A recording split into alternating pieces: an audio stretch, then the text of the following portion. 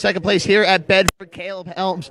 Dude, you ran your ass off tonight. I mean, how was it out there? It seemed awfully fast. The track's really fast and racy. You know, you can race about anywhere. And, man, my hat's off to my guys, Andy and my grandpa and my dad. Got a really good car. Gressman Power Sports and J&J Auto Racing. Got a great frame and motor. And, man, I'm blessed to be doing this. Really happy to be in that position. I wish we could have capitalized.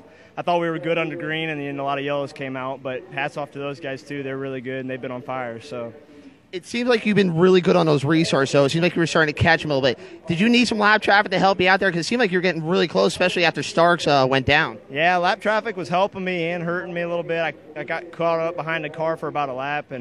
But the green, we were good down here, a little bit better than he was better than us down here. And I was trying to stay out of his dirty air, so we were running low, but I think I was losing them. But just like I said, Brian Brown and his team, they're very good, and it's pretty impressive to come over here and win 2 in a row and be up front for the Port Royal races. So, well, I tell you what, man, nothing to hang your head about. Second place, you're a hell of a team. Good job, man. Thank you. You got it. Caleb Helms, second place here.